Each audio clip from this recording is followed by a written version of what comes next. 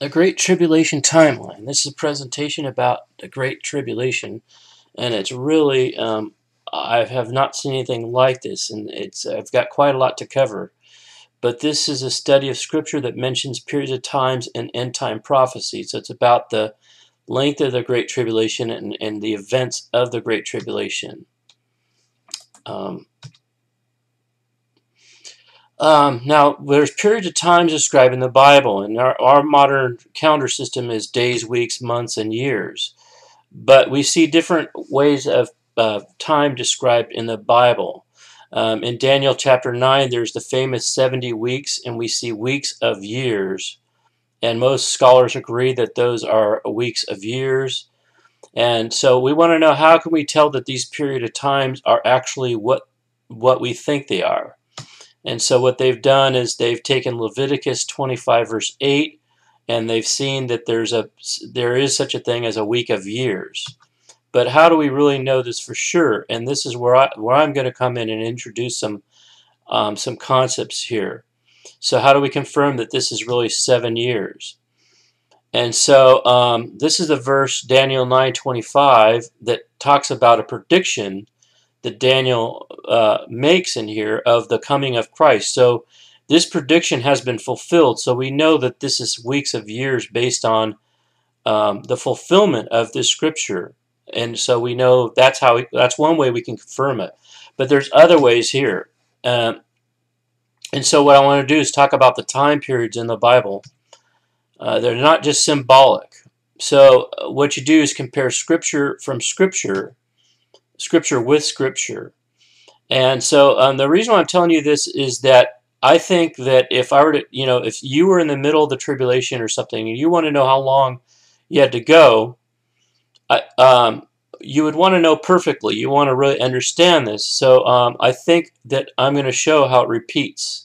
I'll have to kind of bear with me on this, but if I told you 42 months, you could calculate that to be 3.5 years, okay? And so you can also tell in number of days, like 1,277 days is a year. So the biblical year is a little bit different, but we can kind of get an idea. So how else can we be sure of these periods of time? Well, if they're described in different ways, if you've described that same period of time both in days and in years and weeks of years, wouldn't that confirm that that is the correct period of time? So that's what I'm going to find in Scripture. So we're talking about the Great Tribulation, so this is an important period of time. And so this is really also an exciting period of time because it's the time that Jesus Christ comes back after this period. If you're to have to endure through this tribulation, would you think it's important to study Scripture regarding this period of time? So it's really important, don't you think, that God also would make sure that you're able to find out how long this period of time? Well, this is the good news. I believe that God has done this. I believe God has shown this period of time very clearly in Scripture. It's just a matter of studying it and finding it for yourself. And He's done this by repeating these times. And He's done it by giving it in different time periods. And that is by days, months, years, or times, and 7-year periods or weeks. So these times are repeating the book of Daniel and also Revelation. So isn't that great that we can look at these periods of time and say, wow, we can see it from different perspectives. So I don't have much time at all. I'm trying to keep this as much as I can. So read this, watch this video again. I'm going to blurt all this stuff right before you really quickly. It's got a lot of information. But just compare prophecy to prophecy, and you're going to see what's similar about them, and you're going to be able to put the pieces of puzzle together. There's actually quite a lot of information there about the end times. So here's a first example of these periods of time, and it's a times in the dividing of time. And that would equal up to 3 years. There's another one, 2,300 days. Now, I think that might have been a transcript error or copyist error of some kind. It might actually mean 1,300 days, but I'll go into that later. Here's another example, Daniel 9:27, and it says a week, which is 7 years, but also mentions a midst of a week. That's 3.5 years. So I'm seeing this repeating pattern of 3.5 years. In Daniel 12, there's also another time, times and a half of time, and that also adds up to 3.5 years. We see this repeating over and over. So take down these scriptures and see what they're saying and compare them.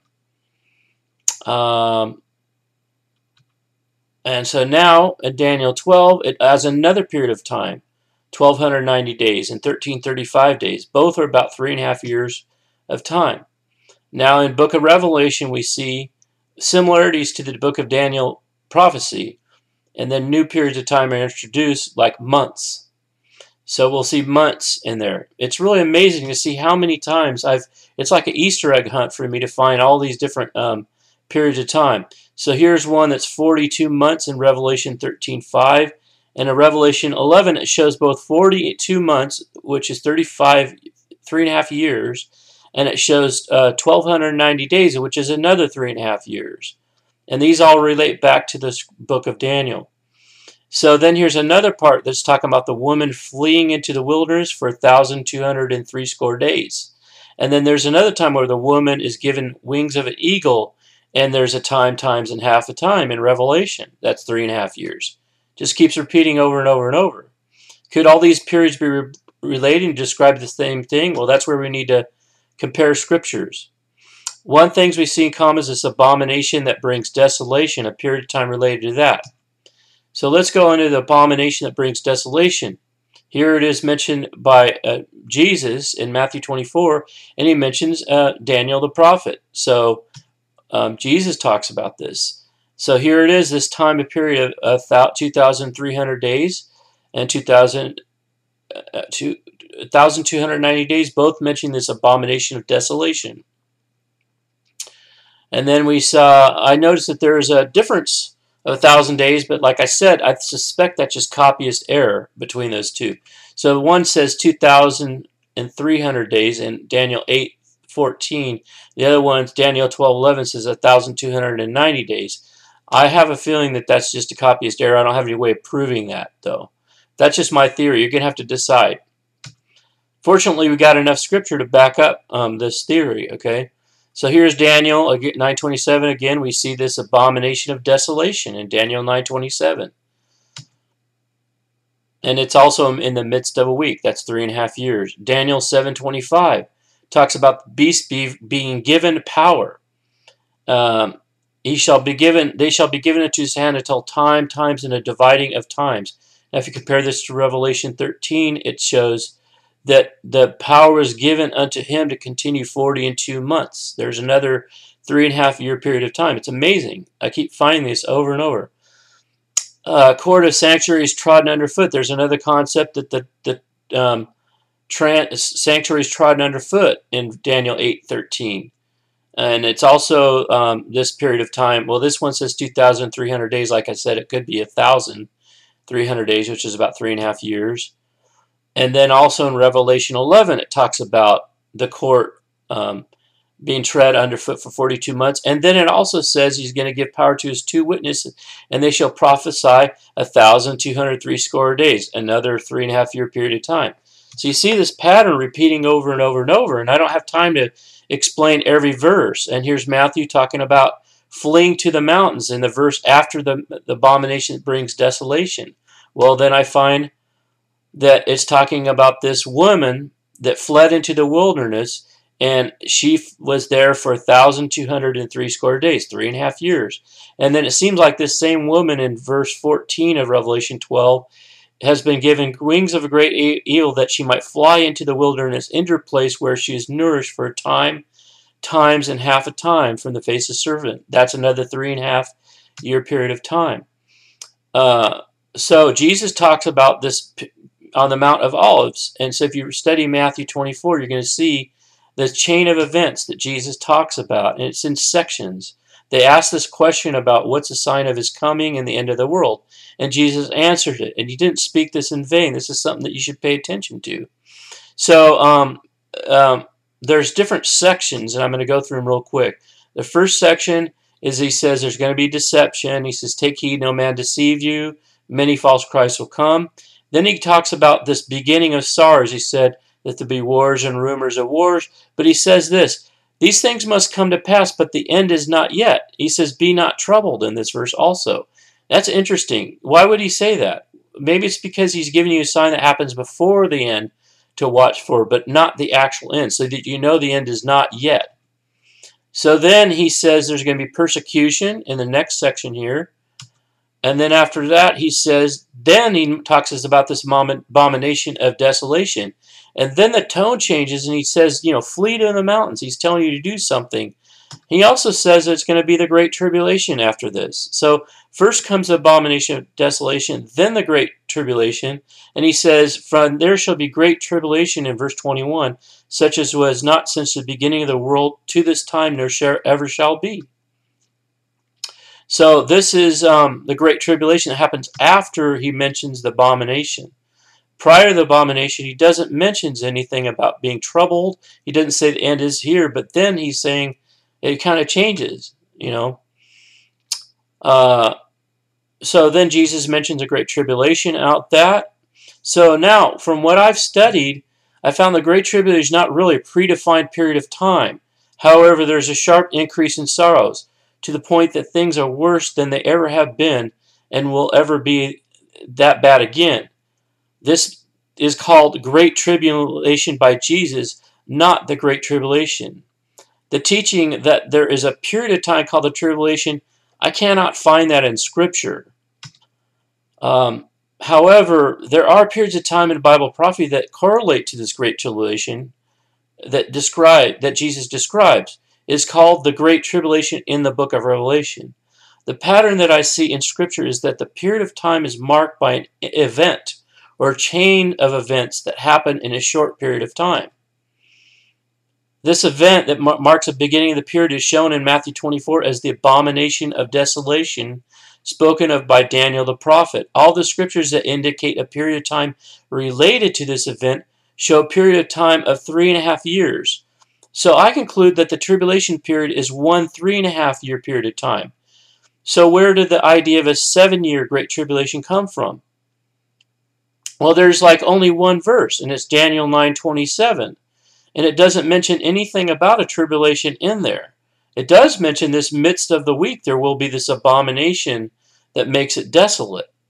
So it's just agreeing with me that it's a 3.5 year period of time. So I don't know what that prior period is, but I see much more about that latter period than the beginning period. It's very difficult to understand Daniel 9, so I can't make it as my final authority on Scripture. I have to compare other Scriptures to it. So now another thing I find is that when I read Matthew 24 carefully and other parts of the Bible that mention the return of Jesus Christ, I never see anything to indicate that there is a rapture, but rather I find that there is a gathering of the elect that takes place at the time of the glorious return of Jesus Christ and at the time of the resurrection. And I'll give you some examples. Matthew 24, he shows after the tribulation, they're going to see the sign of Son of Man. He's going to come in power and glory, and then he shall send his angel with a great sound of a trumpet, and they shall gather together his elect from the four winds of one end of heaven to the other. So that happens after the tribulation in verse 29 to verse 31. And then when you look at Daniel 12:1, it shows that the tribulation happens in verse 1. It says there's going to be a time of trouble such as was never since there was a nation even to that same time. And so, right?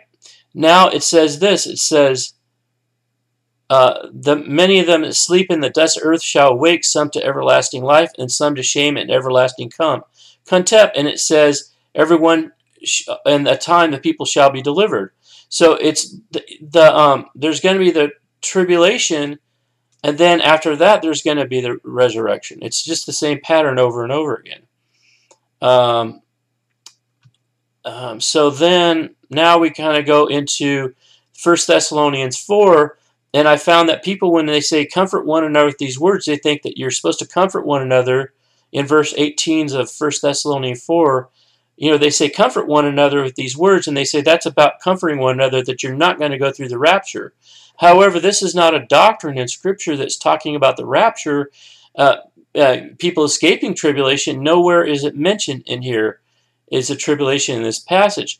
But rather, if you look at verse 13, 1 Thessalonians 4, verse 13, it says, "But I would not have you be ignorant, brethren, concerning them which are asleep, that ye sorrow not, even as others which have no hope." So the reason why he says in verse 18, "Comfort one another with these words," is because he's saying that you're going to see your loved ones are going to be resurrected again. And I know this is a very simplistic view, literalistic view of Scripture, and that the rapture doctrine is more sophisticated. They find other scriptures to back it up, but most of the verses are taken out of context. Okay, so I find that the non-rapture view is the most literal explanation of Scripture, and that there is no such thing, no idea in Scripture of two comings of Christ, two resurrections, being taken to heaven in the rapture. It doesn't exist and are not taught in Scripture. There's no doctrine that teaches that. What happens is these doctrines are from speculation and theories that are taught from pulpits. So you should study the Scripture for yourself and disregard if something is taught in Scripture that's contrary, because there is such a thing as false teachers and false teachings out there and men's traditions. And once those traditions set in, it's very difficult to come to a conclusion that is valid. In other words, it's very difficult for people to see in the Scripture what really is the truth, because they've been taught this for so many years that they can't make that hurdle. So there's things in Scripture that are contrary to what you're taught, and what you're supposed to do is you're supposed to be like a Berean and make sure that what you heard is not false, that you be true. And just because your pastor's a nice guy doesn't necessarily mean he understands things that well, because he might have gone to seminary and got repeated the same thing that he taught. He might not have actually checked it out himself. He might have just been taught it in a classroom format. This is the way it is. And so that's what I'm finding, is there's a lot of things in Scripture that people just assume that's what it's talking about, but it's not really there. We need to really make sure that we understand things from our own perspective. And so when I see that, I find it's confirmation of Scripture, not just one Scripture, but many things comparing each other. Now, you don't find that about the rapture. You find this, and that, and the other thing. So the gathering of the elect happens after the tribulation. It's not the rapture. The rapture says that doctrine of rapture says that the elect will be taken before the tribulation. They'll go to heaven to be with the Lord forever. But that misses out the millennium, because the millennium, when Jesus comes back, we'll be with the Lord, but we'll be on earth forever. And then after the millennium, the New Jerusalem that Jesus prepared, remember that verse that says, "I go to prepare a place for you. There in my Father's house there are many mansions, and I go to prepare a place for you." When he says that, what he's saying is that he's preparing the New Jerusalem for you. But the thing is, you got to follow that, because he said that when he returns, you'll be able to be there with him. And that place that you're going to be with him at is the New Jerusalem. And if you read in Revelation 22 or 21, it says a New Jerusalem. Yeah, it's Revelation 21. At the beginning, it says there's going to be a new heavens and a new earth, and that Jerusalem will descend down from heaven to earth. So the idea that Christians are going to go to heaven, they go to heaven in the Spirit, and that's when Jesus comes back. He's going to bring the saints with him. It says that in Thessalonians 4. The saints come with them, but that's the spirits of the saints that come with them. The resurrected body are here on earth when he comes. So they're there and they come back.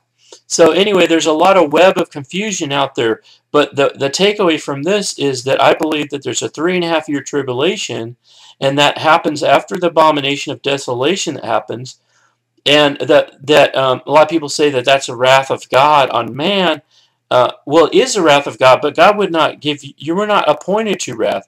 And in there, their people will be sealed. They will not face the wrath of God if you're a Christian. Now, you will face persecution and even death, possibly, if you stand for what you believe and you don't accept the mark of the beast. But that doesn't come from God. That comes from the beast, Antichrist. Okay. So I hope you really study this and take this seriously. I've shown you many verses that show this period of time in Scripture.